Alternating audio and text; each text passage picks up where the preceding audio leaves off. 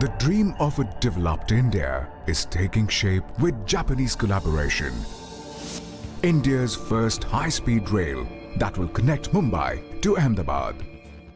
Honorable Prime Minister Narendra Modi's dream project commences today. This project will be built and operated by National High Speed Rail Corporation Limited. The first step of the project would be construction of a training institute in Vadodara, where more than 4,000 officials will be trained on the new technology. Then across rivers, roads and rail lines, bridges would be constructed.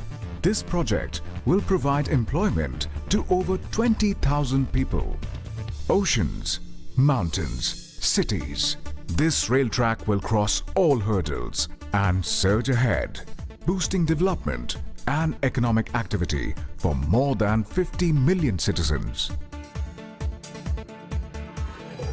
Built with Japanese technology, this rail will be incomparable. This high-speed train will boost the nation's development and help build a new progressive India. The historic Sabarmati station, which is the starting point of this project, will be renovated. This train that runs at 320 kilometers per hour will be tested according to international norms. The travel time between Mumbai terminal and Ahmedabad will reduce from 8 hours to just 2 hours.